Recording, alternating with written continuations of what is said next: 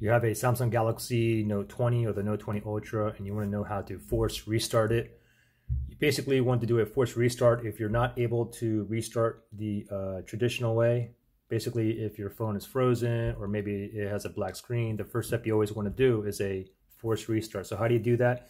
It's a two-key combination. What you want to do is press and hold the volume down and the power side button here. Press and hold both buttons at the same time.